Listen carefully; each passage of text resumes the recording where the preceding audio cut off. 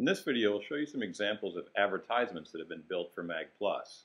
First here is from Outside Magazine, and this is interesting because this is built entirely in HTML5. So the agency didn't have to do anything in Mag Plus. They simply built an HTML5 ad that the designer at Outside then was able to drop into a Mag Plus template and take advantage of all that embedded HTML5 activity, including the ability to show different creative on rotation.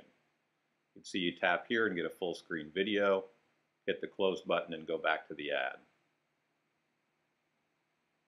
Here's another example from Outside. This is a really cool ad for Coolpix for Nikon.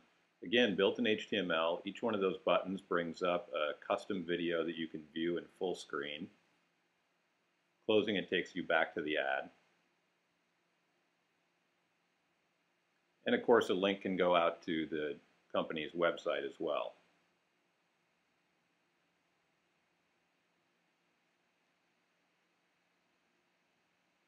Here in Popular Science, we'll show you some ads that are built native to Mag Plus. So Popular Science takes all of their print ads and converts them to being Mag Plus native.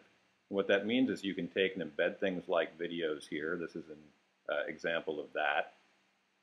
Close it, go back to the ad. You can use the vertical depth to present more information than you could in print, so you can stretch out that messaging. Some ads remain simply static. Here's another example of using that depth and also optimizing it for rotation. In the Mag Plus system, one layout supports both orientations, so if you optimize the ads for that, you can take advantage of both orientations.